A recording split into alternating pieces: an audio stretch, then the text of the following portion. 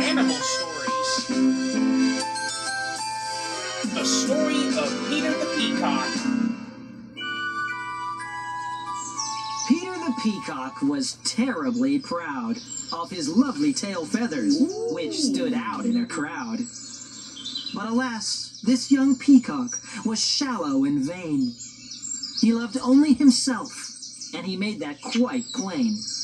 Peter loved to show off, to strut and to preen in the places where folk go to see and be seen. All dressed up in their best, they'd go out for the night and dance at the disco until it was light. When Pete strutted in, he revealed his fantail. All the girls swooned. He just couldn't fail. One peahen called Penny, dressed always in brown. She couldn't afford the posh shops in town. But though she dressed plainly, not flashy or smart, beneath her drab clothes beat a warm, loving heart. Poor Penny looked on for dance after dance, wishing that Peter would spare her a glance. But dancing till dawn just isn't right. It's bad for your feathers to shake them all night. Soon Peter's tail was peppered with holes. By the end of the week, all he had were 10 poles. Poor Peter panicked and let out a shout.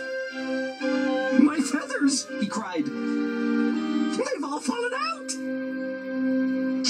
He quickly found glue in a really big pot, and he stuck them back on, each in the right spot. He went out that night, but he wasn't in luck. For after one dance, he soon came unstuck. When everyone saw, they pointed and laughed. "What happened to you? You really look daft. You're no longer handsome, the great king of cool. In fact, you look silly, a featherless fool." Peter fled home to hide, his head hung in shame, until someone outside called out his name. It was Penny the peahen, concerned at his plight. She said, "I just came to make sure you're all right." Pete sobbed, "Don't come near. I look really revolting." "Don't worry," said Penny. "You're probably molting. I'm sure very soon you'll grow back every feather, and then you will be just as handsome as ever." So for the next month, Pete stayed cooped up inside, with his faithful friend Penny right by his side. His feathers grew back, just like Penny said. They looked even better, blue, yellow, and red.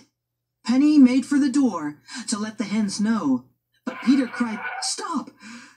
I can't let you go. When I lost all my feathers, I gained something new, and I'd lose them again if I could swap them for you. Though your dress doesn't glitter from neckline to hem, you're a beautiful person, a treasure, a gem. How silly I've been, the vainest chap going. It's what lies inside makes a person worth knowing." And because she had been such a genuine friend, Penny the peahen got her man in the